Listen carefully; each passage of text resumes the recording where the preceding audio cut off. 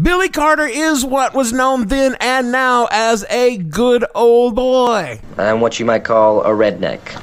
Well, yeah, I mean, all good old boys are rednecks, but not all rednecks are good old boys. This is also very confusing. Okay, so I'm going to try and break the redneck nomenclature down for people who are not familiar with the taxonomy. In the South, you have a certain type of folks commonly referred to as rednecks.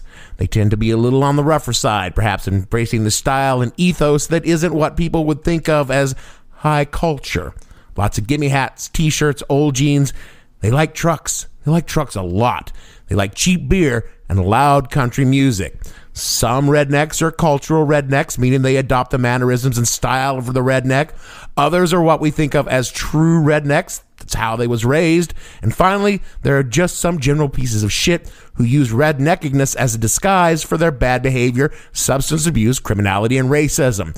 But a good old boy, who is usually a true redneck, is a redneck that is the genuine salt of the earth. The kind of person you depend on to pull your truck out of the mud in the middle of the night, or spend the weekend helping you clear brush from your papaw's land, or drive across the state line to buy fireworks for the kids on the 4th of July.